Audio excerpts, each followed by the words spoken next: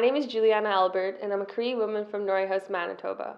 I'm also a U of M student with the Access program. The Access program is an amazing program that just transforms students into becoming the best that they can be. I believe that you have to apply for Access, especially to help you with all supports as a university student, especially if you're from a remote reserve or northern reserve like Norrie House. Having Access to help me transition to become a university student in the city has been so helpful.